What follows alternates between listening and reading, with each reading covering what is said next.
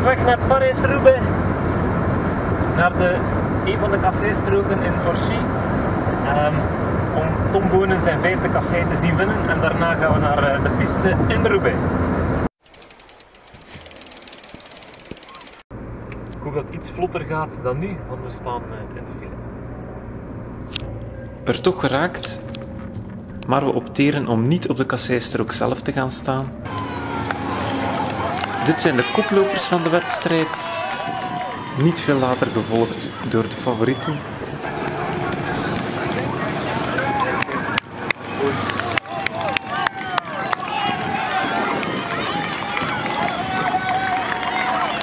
Wie de haat, boys!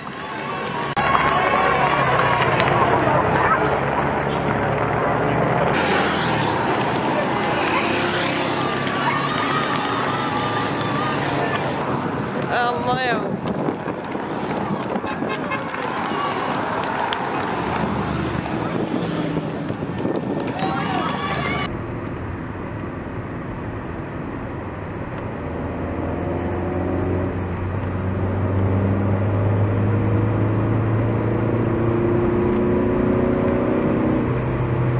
Tom Boonen als een stoomtrein naar Roubaix, wij ook.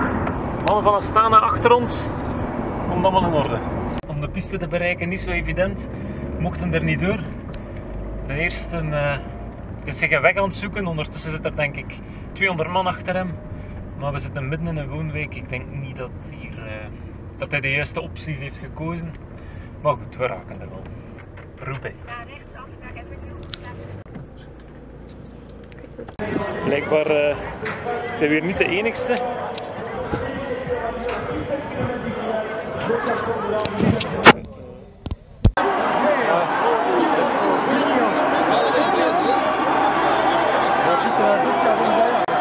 Uiteindelijk toch een plaatsje gevonden met zicht op de aankomst, naast een hevige fan van Greg van Avermaat.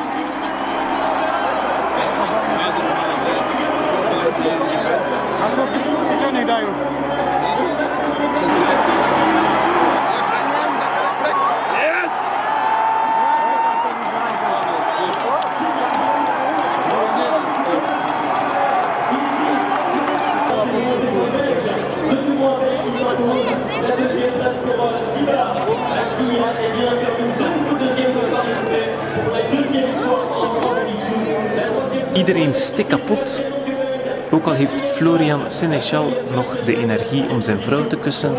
Wel, laat mij hopen dat dat zijn vrouw is. Et le trophée, le célèbre trophée, le pavé de Paris-Roubaix, remis des mains de Guillaume Delbar, maire de Roubaix, pour le grand vainqueur de la 115e édition.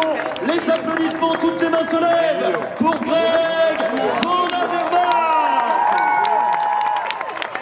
Greg van Avermaat, c'est un champion. Parijs-Roubaix blijft de mooiste voorjaarsklassieker, waarbij de sterkste weer heeft gewonnen.